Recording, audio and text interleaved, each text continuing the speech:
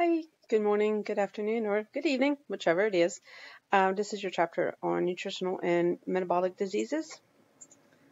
And so a few concepts of health and disease. So the World Health Organization um, defines health as a state of complete physical, mental, and social well-being, and not merely the absence of disease or infirmity.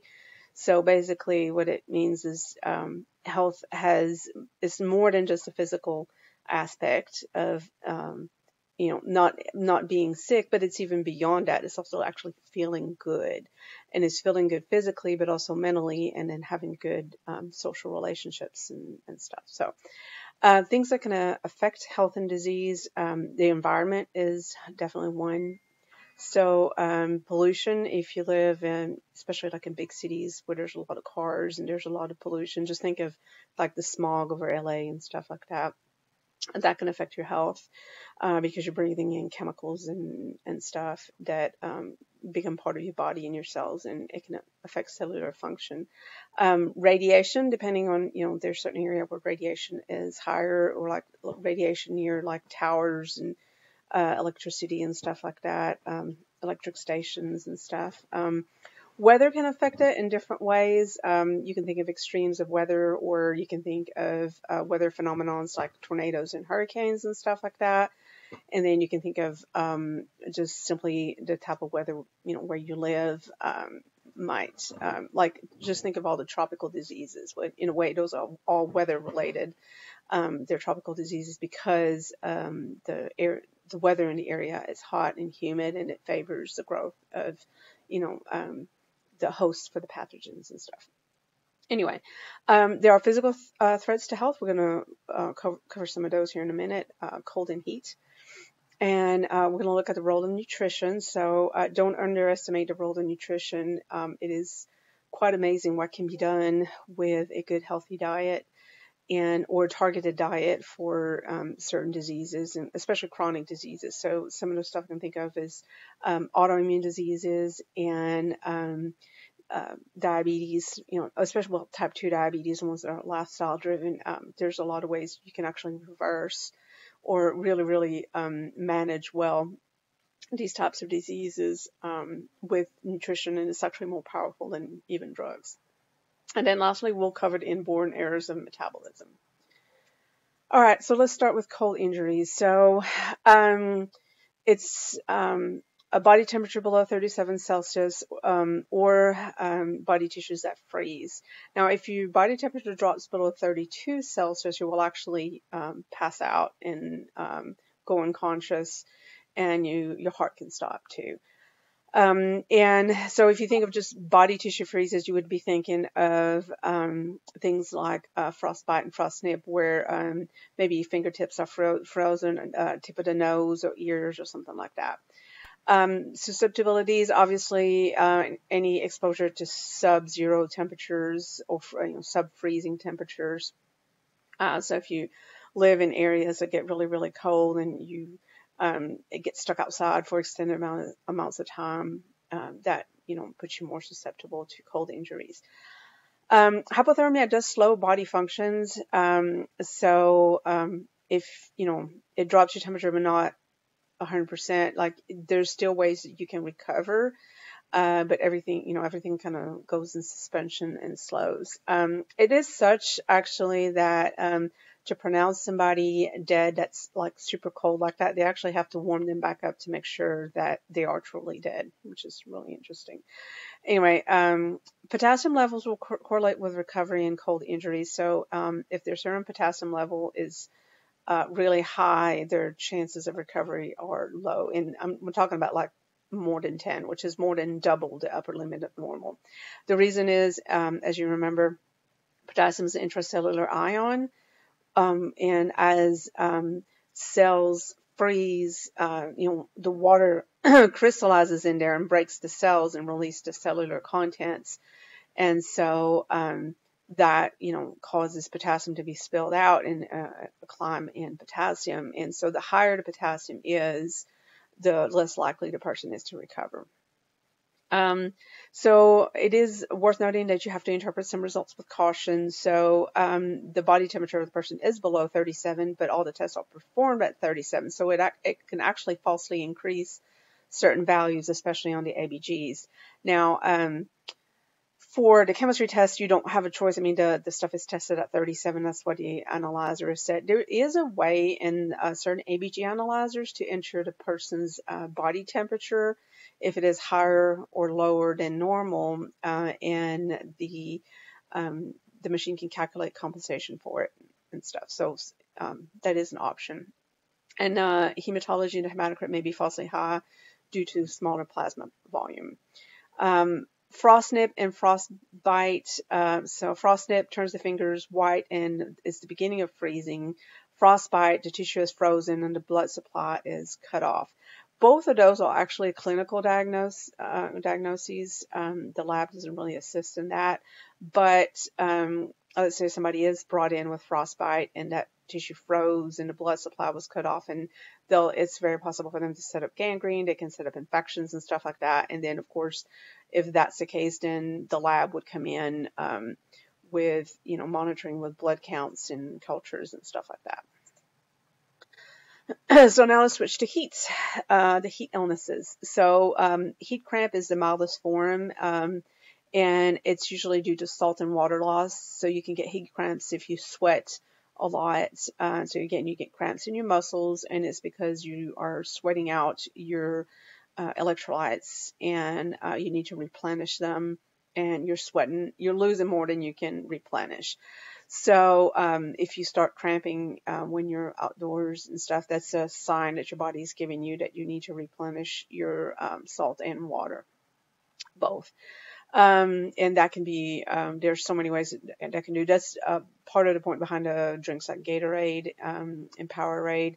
But you can drink pickle juice, coconut water, and or eat something salty, but then drink a lot of water. So just know that you need some salt and some water. And you can actually, really, if you don't even have any of that stuff, you can sprinkle some salt in your water. Now, you don't want to make it so salty that you can't drink it, obviously, but just, a sprinkle of salt in your water can help also replenish that.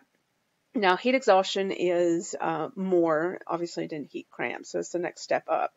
So the symptoms can resemble hypoglycemia or coronary issues, so you should always do glucose and troponins and stuff to confirm. And this would be to confirm that it's not hypoglycemia or it's not a coronary issue. So you've got to test those. Obviously, we test some electrolytes and all of that too. So the biggest thing that you're looking for is you don't want to, you're looking, they're probably going to have some level of hyponatremia, so some lower than normal sodium levels. You just want to make sure that they're not extremely low. The symptoms with heat exhaustion is they will be pale, but they still have a moist skin. They will have fever, so their body temperature is higher than normal, nausea, vomiting, diarrhea, headache, and fatigue. So again, and at this point in time, they're pale, but they're still sweating, but their body's hot. They have a headache. They don't feel good, and all of that. So those are all signs of heat exhaustion, which can happen even just with kids playing outside. They don't realize that they were getting too hot and stuff, and they don't stop and rehydrate enough adequately and stuff. And then the next one is heat stroke. So heat stroke is a medical emergency. Heat stroke can kill you. So if you don't catch it during heat exhaustion, you can progress to heat stroke. And the heat gain overwhelms the ability to lose the heat. And the body temperatures are going to be, above 41 Celsius, but they're saying like it can be as high as 106 to 110 Fahrenheit. So that means basically can fry your brain. You'll have tachycardia, hyperventilation, they can have GI bleeds, liver injury, rhabdomyolysis, kidney injury, and cardiovascular collapse. So, it can lead to death. This is, you can have multi-system organ failure. Now, heat stroke can be exertional or non-exertional. So that, for example, an example of heat stroke that's exertional, think of soldiers that are in full uniform with backpacking gear on and all that, and they're doing hikes, or maybe they're on deployment out in the desert, or training or something like that, and it's really hot, and so their clothing is keeping them from being able to lose all that heat. Plus, they're generating heat through their activity and stuff, and a combination of that, and then not being able to hydrate enough. Even if they are hydrating, it's possible that the imbalance can cause heat stroke. Non-exertional would then be simply heat stroke from exposure to too much heat, but you're not engaged in any kind of exercise activity, or even, and I'm talking about exercise, it can just, let's just say activity and stuff like that. So, and the lab results on a heat stroke, you can see metabolic acidosis and possibly also respiratory alkalosis because of the hyperventilation. And the electrolytes, you'll see actually severe dehydration with the high sodium and the low potassium. And then a lot of the enzymes can be elevated because you can see the liver injury, rhabdomyolysis, and all that kind of stuff. So you would expect, elevated liver enzymes, elevated CK. So yeah, their lab are going to be all kinds of out of whack on a heat stroke. Okay, so let's talk a little bit about nutrition. In general, nutrition is the process of utilizing food for health and growth. So we have to eat. We have to eat on a regular basis to maintain our body. And then, of course, when we're growing, when we're kids, we need food and nutrients to grow. Even though as adults we're not technically growing anymore, we are in a way growing because we are regrowing things. We are replacing linings. We are doing things that are maintenance in our body. And then if you have any kind of injury, illness, you have an increased need. Let's say you're having to repair broken bone or something like that, you would have an increased need. So the government has put out some recommended daily allowances. Now, that's usually with the advice of nutritionists and stuff like that. And one thing you have to remember is kind of like that's what they consider the minimum, including for the vitamins and all that. And sometimes a person may need more than the minimum. I think nutrition is something that has to be really targeted to the individual. And there are ways to test and to target interventions and supplements and stuff to the needs of the individual. There used to be a food pyramid, and now they've come out with the My Plate.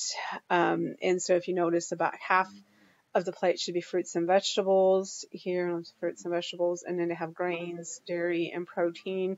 And again, that's the government, one of the government's way to just kind of make it easier for the common people to see that. Of course, dairy is actually not specifically necessary. There are people like me that I can't do dairy. Dairy makes me sick. Actually, taking dairy would be worse for me than not. I'm also sensitive to grains, so this portion here is almost non-existent. I eat pretty much protein, vegetables, and fruit, and nuts and seeds. So again, it's just kind of like broad guidelines. Obviously, excess weight can negatively affect health, and obesity is an excess weight is a risk factor in so many chronic diseases, and it's really been a plague to the healthcare system in the U.S. Because so many adults are obese. So it is at an all-time high in the U.S. It is definitely related to diet and lifestyle. Part of the problem, I personally think, in the U.S. is the amount of processed foods and the amount of highly palatable food. So basically, one way to say it is foods are made to be addictive, and they are designed to trigger that in you so that you develop in a way brand loyalty, and that you become a lifetime consumer, and that that make sure that they have the revenue. And so if you think about it, you can easily be addicted to things like Oreo cookies, but who's going to be addicted to broccoli, right? And so one way to eat is simply eat things that are that don't have labels and stuff. So I'm talking about a banana doesn't have a nutritional label, an apple, some kale, I guess, or some spinach or some lettuce and all of that. And if you buy stuff, because I mean, of course, we are going to buy stuff that's in boxes and that's somewhat processed. Just keep it to a minimum list of ingredients, and there should be ingredients that you recognize and can pronounce. And that, if you can just do that and eat lots of fruits and vegetables and a good amount of protein, you can already do better than the majority of people in the U.S. And then lifestyle is related to how you manage your stress and how active you are and stuff. Sorry. Okay. So the hormonal effects of food are, this is definitely something worth touching and talking about. So hormones help regulate digestion and absorption, and they're involved in the entire process. So you have your digestive hormones that like gastrin and cholecystokinin and secretin and stuff like that. If you need to, you can go back into the GI chapter and go back and review some of those.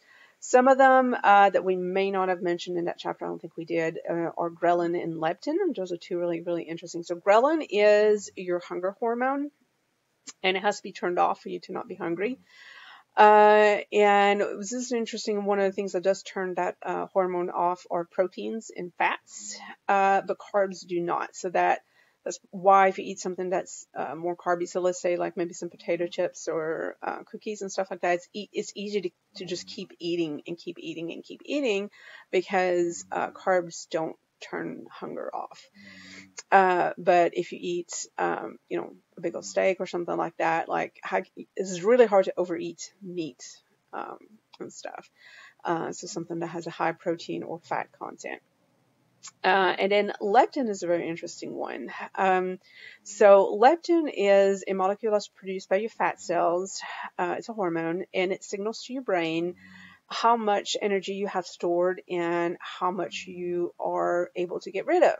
Okay, so it's inventory, if you will, of how much fat you have on your body.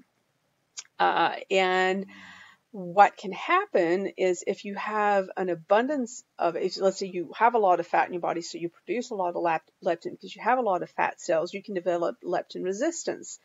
Very similar as insulin resistance. So in insulin resistance, there's an overabundance of insulin and the receptors aren't, it's not binding to the receptor, so it's not having the effect, it's not sending the signal that it needs to send. With leptin, it's the same thing, so it's not binding to those receptors in the brain and stuff, so it's not sending the signal, and there's an overabundance of it, so you have leptin resistance. So basically the way that translates is you could be 100 pounds overweight, and if you have leptin resistance, your body thinks that you're starving. It thinks that you are a toothpick, that you have zero fat reserves, and that you need to eat some more. And so it can drive hunger, it can drive eating habits and stuff like that. How do you reset leptin resistance? One of the ways is fasting. And probably the most approachable way to fast is maybe doing intermittent fasting where you don't eat for at least, I would say 14 hours is probably going to be a good average. If you're a guy, you can probably go 16 hours. And the best way to do that is, for example, to, let's say you eat supper at like 6 p.m., then you don't eat anything again until 8 a.m. That's 14 hours overnight, So it's pretty easy to do and do that on a regular basis. And that can help start resetting leptin sensitivity. Insulin, we've already covered in the pancreas chapter, but it lowers blood glucose. So it's released after a meal when your blood glucose levels go up to get that glucose into the cells and to be utilized and stuff. And then glucagon raises blood glucose. So that glucagon is a hormone. Both are secreted by the pancreatic cells, but they're hormones, not digestive enzymes. Okay. So, glucagon raises blood glucose when you are fasting. So when you're fasting and you have not eaten in an extended amount of time, you need to maintain your blood glucose. And so glucagon will allow that and allow the glycogen to be broken down and even gluconeogenesis to happen where you can build glucose from like protein and stuff. Your macronutrients, macro as in big, are required in large amounts by the body, and those would be your carbs, proteins, and fats. So the main components of your nutritional label. The way my doc, she wants me to eat, and I think it's a pretty good way. So every meal, every time I eat, I have to have a mix of carb, proteins, and fats. And I can't eat just carbs. She'll fuss at me if I eat just carbs. And she says a good, if you look at your grams of carbs, this should be equivalent to your grams of protein. So that's one way she's told me to. It's pretty easy to kind of manage and look at. Okay, so let's dive into the carbohydrate. The first is the macronutrient. Carbohydrates can be classified as monosaccharides, disaccharides, oligosaccharides, and polysaccharides. So your monosaccharides are like your glucose and fructose and stuff. Your disaccharides are like sucrose, and your oligosaccharides are smaller sugars. They're bigger than disaccharides, and then the polysaccharides are your big ones like your starches and glycogen and stuff. And so your carbohydrates are all broken down into glucose for fuel.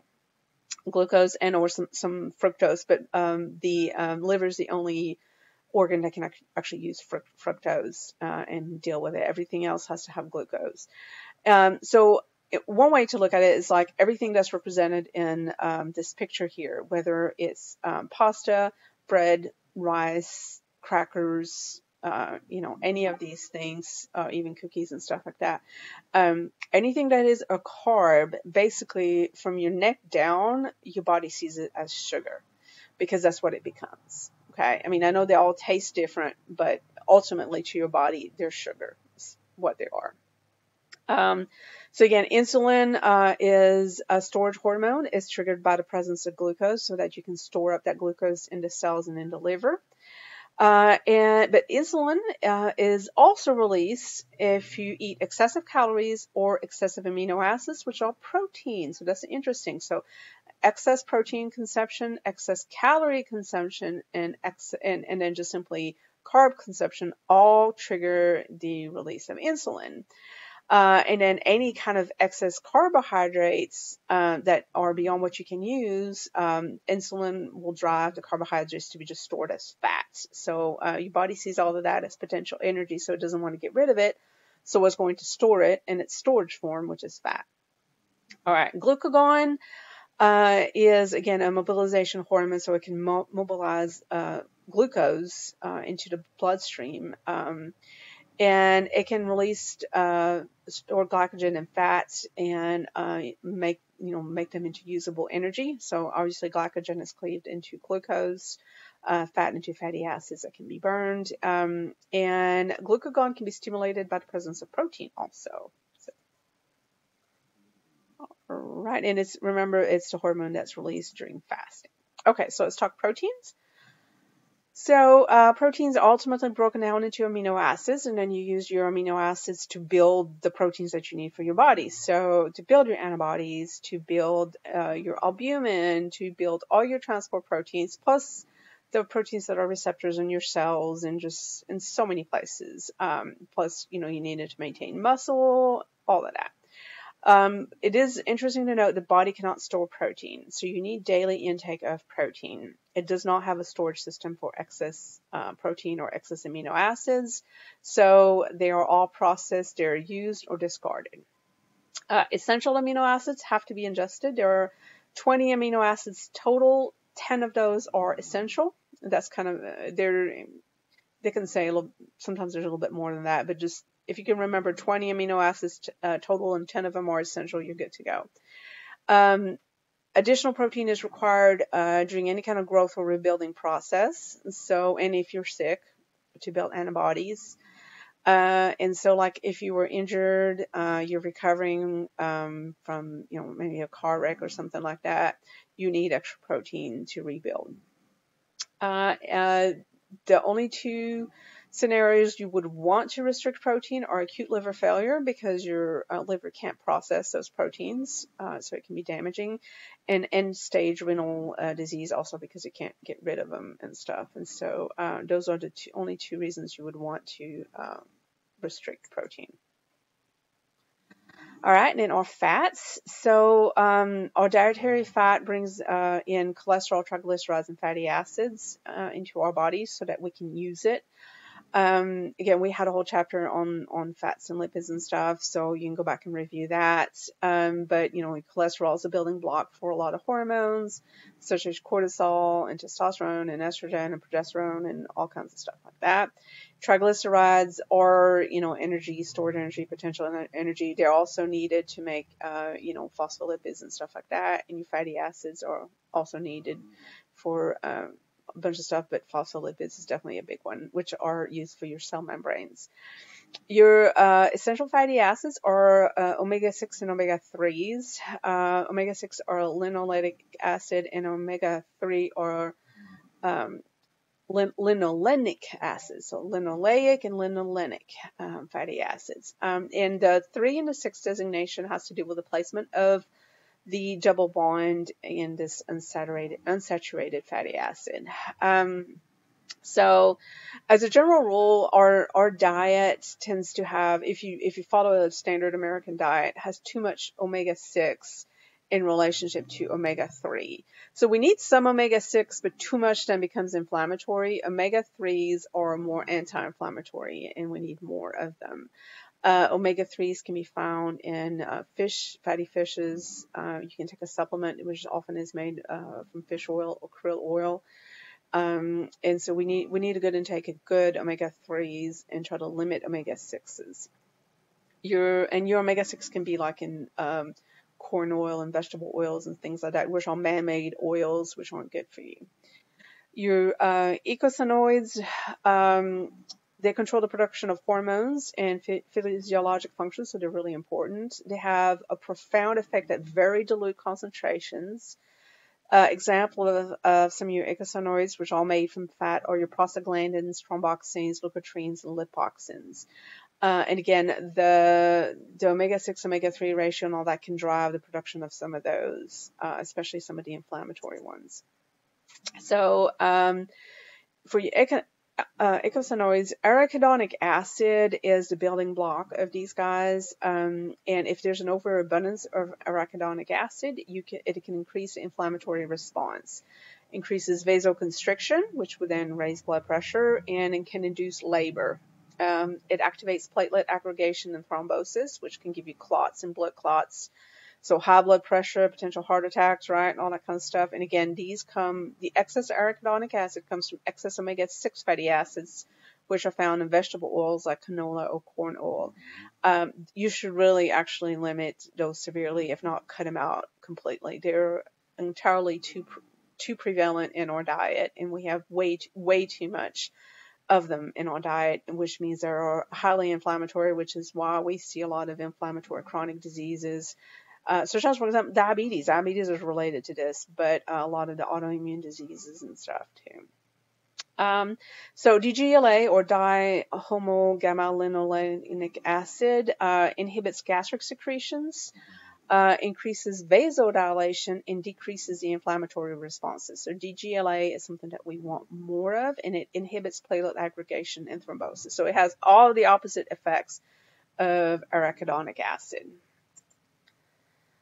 So again, where can these come from? So again, we have here borage oil, evening primrose oil, blackcurrant oil can bring some linoleic acid, and then it can be converted through these different processes to GLA and then DGLA, which is what we want. So primrose oil is good, blackcurrant oil, all of that. And then, but from there, DGLA can either go to arachidonic acid or a PG, prostaglandin E1 or thromboxane. Cyclooxygenase is going to convert DGLA here into prostaglandins and thromboxanes. And cyclooxygenase is the target of nonsteroidal anti-inflammatory molecules, drugs such as ibuprofen and stuff like naproxen and aspirin and things like that. They block this conversion here, so you don't get the prostaglandin or the thromboxanes and stuff, or the leukotrienes and stuff. So arachidonic acid. Also, there's the 5-lipoxygenase. And these make a different type of prostaglandins and thromboxanes. But just think of all of these as driving inflammation. And so, again, if you have an abundance of arachidonic acid, it tends to drive inflammation. So, all right. Diet and fats. So proteins release glucagon, resulting in less arachidonic acid. So proteins are good. Carbohydrates release insulin, resulting in more arachidonic acid. So that is how excess sugar and excess carb and stuff can be inflammatory, because more arachidonic acid equals more inflammation. And then the less arachidonic acid then results in a more favorable eicosanoid profile with more DGLA and all that are anti-inflammatory.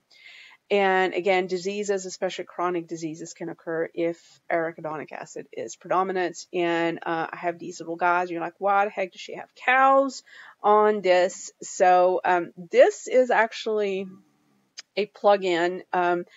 If you can at all buy, I've started at least buying my hamburger meat that's organic grass-fed. So grass-fed cows have a really good omega-6 omega-3 ratio profile. So their 6s are lower with the 3. So I think it's more like a 6-to-1 ratio, 6 to 1 omega-3, which is a good ratio. CAFO beef, so beef that on confined animal feeding operations, so they're not grass-fed, they're just corn-fed, and they're locked into, cages and stuff like that. And those guys have high omega-6 to omega-3, so their ratio is like 20-to-1, so that meat's more inflammatory to you. So if you can ever, if you can afford it, if you can switch to grass-fed organic beef, it is so much better for you. It is way less inflammatory. So let's talk a little bit about the micronutrients. So micro means small amounts, small, micro, small. So we need small amounts, but we need them. You cannot neglect these. And if you're missing some of those, it can drive a lot of different problems and diseases because they have roles all over your body. And so many physiologic reactions that if you're missing, there are so many different reactions that can go wrong. So, for example, even let's just take like vitamin A, the top one there. Well, it's necessary for vision. If you don't have enough, you can develop night blindness, but it's also necessary for a proper functioning immune system. So you can have also more infections and stuff like that. So, and it maintains a good intestinal barrier. So there's not having enough can affect multiple functions. And it's the same for absolutely all of the vitamins and minerals. And so you have your vitamins and your minerals and trace metals. And so we're going to look at some of those here in just a minute. And again, you need us, I would say, because of the way we farm and grow food and all that, our food doesn't have as much as it used to, and everybody could benefit from just taking a multivitamin on a daily basis.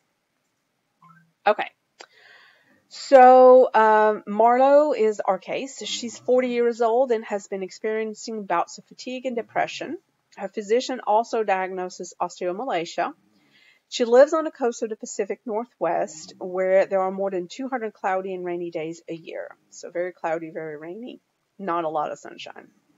Physician ordered a CMP and a phosphorus level, and everything is in normal limits.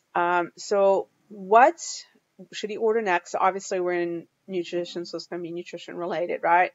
And what would the expected results be, and how would Marlo be treated? So those are all questions you're going to answer in your Nearpod. And we're going to, as we cover the vitamins, I will help you guys figure out what's going on here. Okay, so let's talk about vitamins A and E. So vitamin A contains retinol, and so retinol is what's transported in the blood. It has to actually be made to retinoic acid to be active, but retinol is vitamin A. Deficiency of vitamin A results in degenerative changes in the eyes and in the skin. And also again, the immune system, intestinal barrier function, and all of that. They are found in vegetables that are orange, so your carrots and sweet potatoes and stuff like that. Vitamin E is a potent antioxidant. It is also known as tocopherol, and deficiency can lead to irritability, edema, and hemolytic anemia, and you find a lot of vitamin E in your nuts and seeds. Don't rely on like foods that have been fortified. So you may have, a sugar sweetened cereal that has been refortified with vitamins. They put the cheapest, crappiest vitamins in there just to say they're in there. You need to find yourself a good quality multivitamin if you want to see good effects from it. So we can assess vitamin A and E. Often they're done together. They are both fat-soluble vitamins. And so high-performance liquid chromatography is usually the method of choice for both vitamin. And they're usually sent to a reference laboratory. And it is important to protect the specimen from light because light can affect those levels, cause them to be falsely decreased. Vitamin D maintains calcium and phosphate concentration, and deficiency obviously can lead to impaired bone formation, especially if you have a deficiency during the growing years.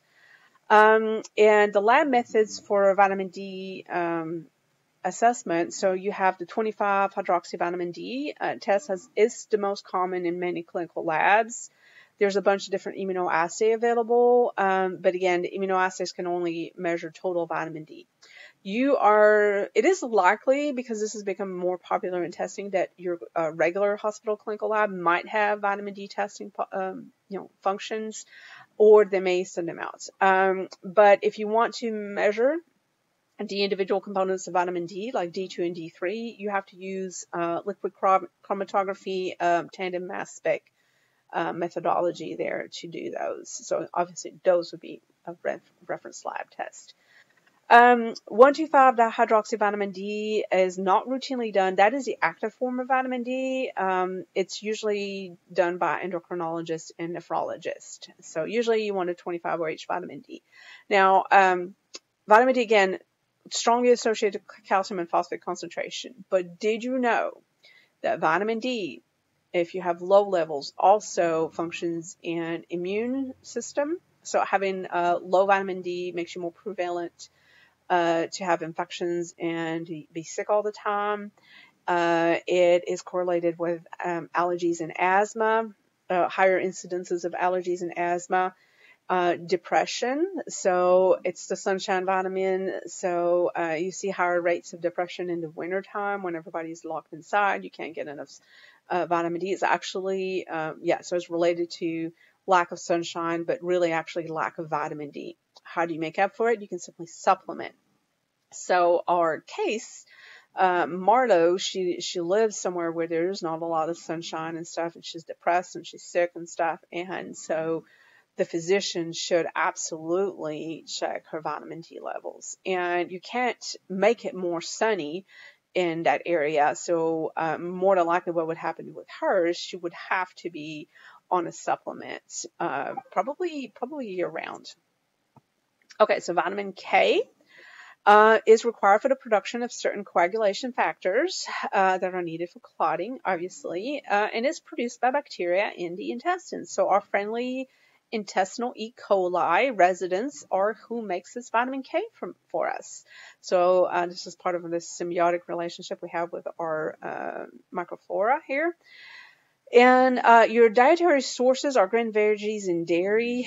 And so basically the E. coli really likes the green veggies and dairy to turn him into vitamin K and stuff. Deficiencies are rare, but can be seen with overuse of antibiotics. So somebody that's constantly running to the doctor for antibiotics for sinus infections and stuff like that could, or they're on maybe round the clock antibiotic use because they've had chemo and all of that, you could potentially see vitamin K deficiencies and all that. So the assay is commonly ordered when attempting to discover the source of a bleeding episode. And vitamin K levels can be performed in reference labs. And again, they're ordered when the vitamin K dependent clotting factors are normal and the patient is exhibiting a bleeding tendency. So you have enough of the factors, so the factors are present, but something's not working right, so maybe it's vitamin K that's missing. Okay, so let's do the B vitamin complex. The B vitamin is the first of all water-soluble vitamins. So A, E, D, and K that we did were all our fat-soluble vitamins. So now we're into our water-soluble ones. So your B vitamin complex, we have B7, which is also known as vitamin H, and known as biotin, and it is used in fatty acid synthesis. We have B1, also known as thiamine, is needed for acetyl-CoA synthesis in the Krebs cycle, and a deficiency is known as beriberi. Vitamin B2 is riboflavin, used for redox reactions. B6 is peroxidine, used for amino acid synthesis and conversion. Niacin is, again, water-soluble B vitamin B3, and is used for NAD and NADP production, which is used in so many metabolic reactions. The deficiency in niacin is known as pellagra. And the lab methods, they are all performed primarily by a reference lab, high-performance liquid chromatography and liquid chromatography tandem mass spec. All of them require that the specimen be protected from light. And again, vitamin testing has become a really important part of preoperative workup for gastric bypass, and then even monitoring afterwards, because people that have gastric bypass surgery can have problems with vitamin deficiencies. So B12 and folic acid. So B12 is also known as cyanocobalamin. It is necessary for amino acid metabolism and DNA metabolism. Deficiency in B12 can give you a megaloblastic anemia because you have fewer cell divisions, so like a pernicious anemia. And pernicious anemia is actually an autoimmune disease where you have no intrinsic factor. You need intrinsic factor to be able to absorb B12, and so if intrinsic factor is not present, you cannot absorb B12. So on that, if you give the patient a supplement that to take orally, it's not going to do anything because the intrinsic factor is not there to allow the absorption of the B12. And so you would need B12 shots. Now, B12 is present in a lot of meat, dairy, and fish, and eggs and stuff like that, which if most people eat normal diet should get plenty of it. But if you are vegan, you are at risk of not having enough B12 because you don't eat any of the products that are listed, that are shown here in the picture. So in this picture right here. Okay, folic acid needed for the synthesis of DNA and RNA. Again, if you don't have enough, you can have a megaloblastic anemia for the same reason because you're not making the DNA and RNA enough. And you can get neurological symptoms, numbness and tingling, memory loss, and even psychosis. And a vitamin B12 deficiency can lead to a folic acid deficiency. So folic acid was named after it because it caused foliage. So foliage are leaves.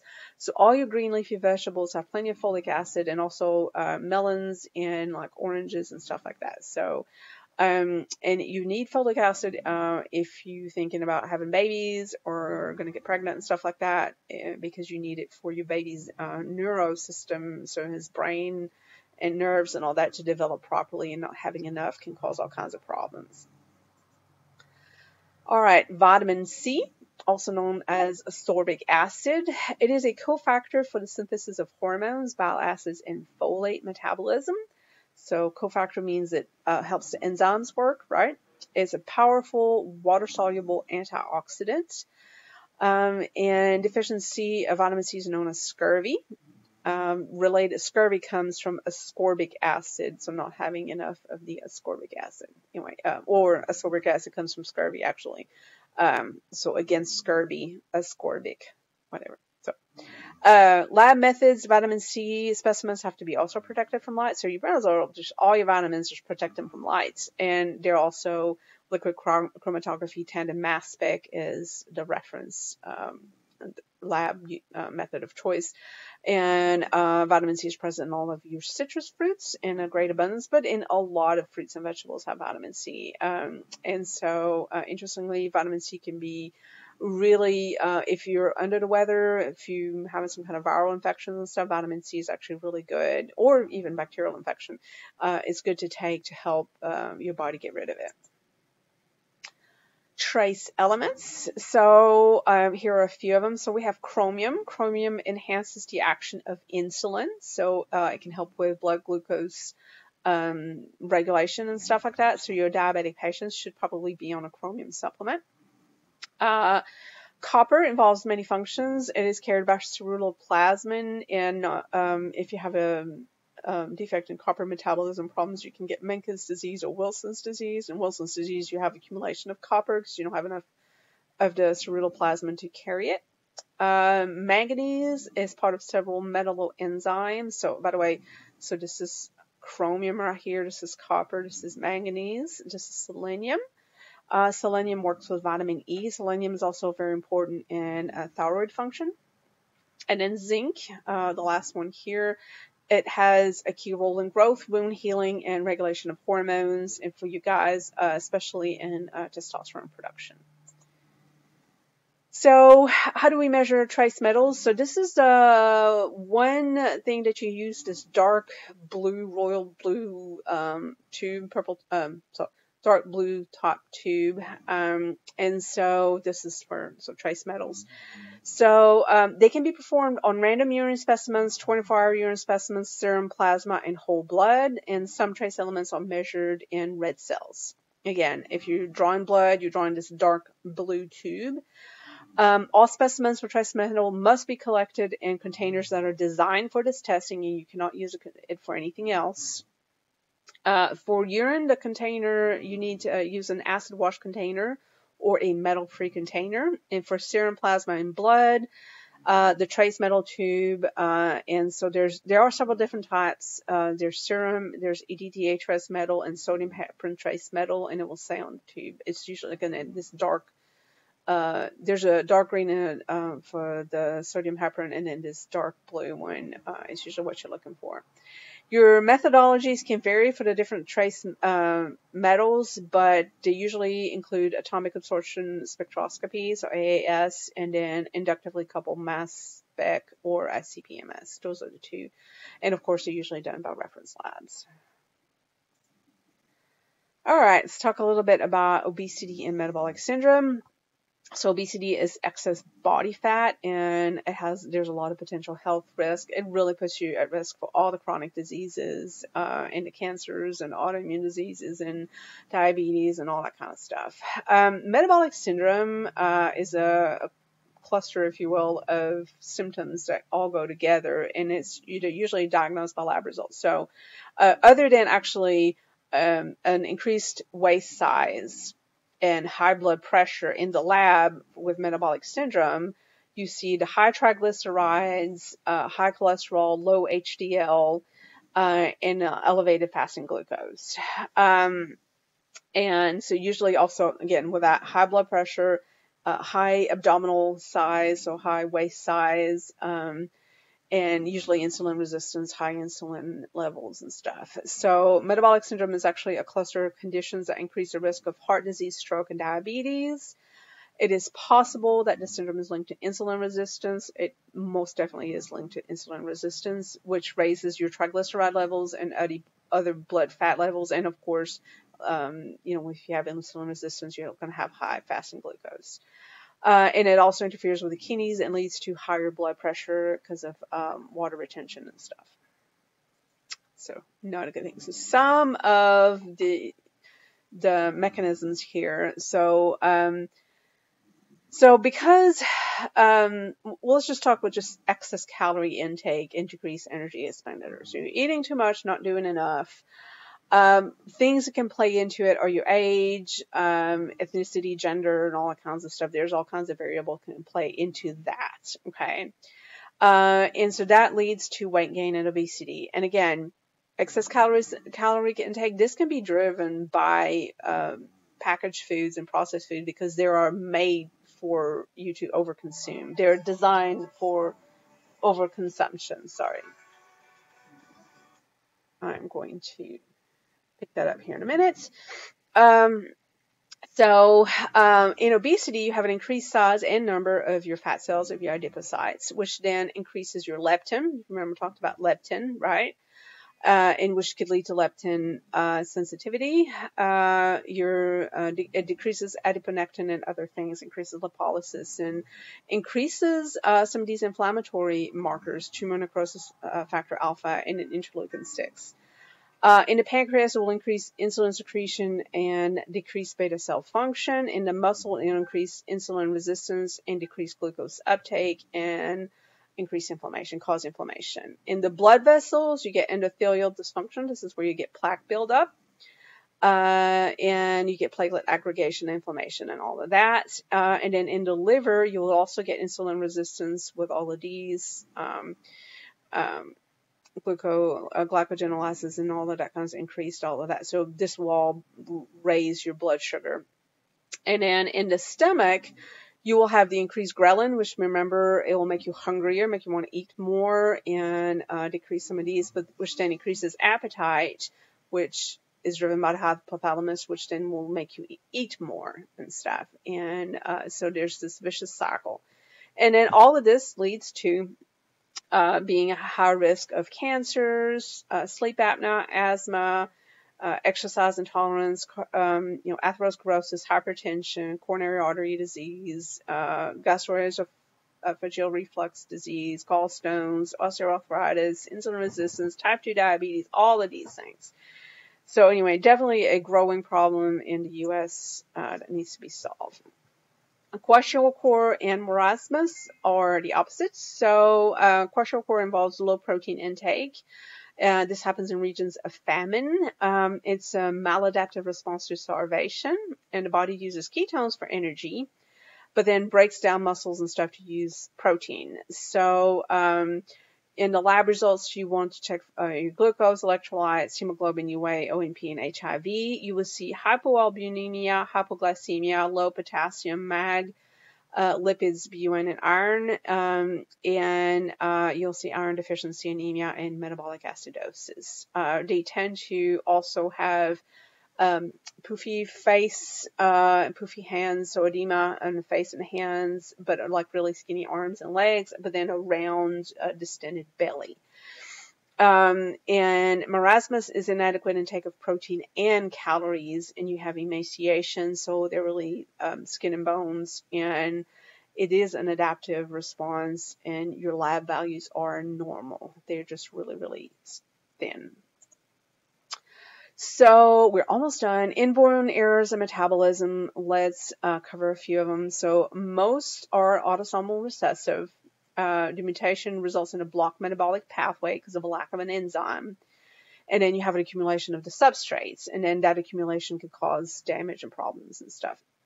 The clinical severity can vary depending on the different syndromes and stuff. Lab methods, we look for the proteins instead of the genes. So we can look at enzyme activity, the metabolites, and the protein structure. Specimens are usually blood, urine, amniotic fluid, or spinal fluid. And the methods used are high performance liquid chromatography, gas chromatography, mass spec, and tandem mass spec, and thin layer chromatography. The DNA tests are done only if the defective gene sequence is known for the disease. So if we know what to test for, basically, if we know the sequence and we know what to look for, then we can do DNA tests, which we know more and more of those. All right, so let's talk about the lipid defects and inborn error of metabolism. So the lipid defects all involve deficiency in enzymes that often results in neurologic disorders, so they affect the central nervous system, brain and spinal cord and stuff. So Tay-Sachs disease, your gangliosides build up in the brain tissues. It is a fatal lipid storage disease, so they don't get to live very long. And basically it leads to a destruction of the nerve cells in the central nervous system, and they'll live about 3 to 6 months. Niemann-Pick, sphingomyelinase is what's missing. It's an enzyme of fat metabolism, and so the fat accumulates in the liver, spleen, bone marrow, and the brain. Again, they don't get to live all that long. Gaucher, missing glucocerebrosidase, and the fat builds up again in the spleen, in the liver, and in the bone. And Crab disease impairs growth of myelin, and so you get destruction of the myelin before 6 months, and they're usually dead by 2. And in Hurler, you have a buildup of glycosaminoglycans in the organs, and let me see, you have a skeletal abnormal abnormalities, cognitive impairment, heart disease, respiratory problems, enlarged liver, enlarged spleen, decreased lifespan, and they have a certain face anomaly that looks like they're squinting and their nose is up and stuff. Look up Hurler syndrome to have a very specific facial feature. So those are your lipid storage diseases. And then your amino acidureas are phenylketonuria, tyrosinemia, homocystinuria, and maple syrup urine disease. And they're all part of the newborn screening test portrayed right here. That's performed on all babies born in the United States and is done by a tandem mass spectrometry. PKU, phenylketonuria, impairs brain development, and you can manage it with diet modification. Tyrosinemia, you will see failure to thrive in developmental delays, and those accumulation of tyrosine. And alkaptonuria, the urine turns black because of homogenistic acid, and that pigment can build up into the connective tissue and then cause arthritis in the young adults. And then in homocystinuria, you'll see myopia, so that's nearsightedness, I believe, osteoporosis and developmental delays. And maple syrup urine disease, developmental delays, poor feeding, lethargy, and it can be managed with diet modification.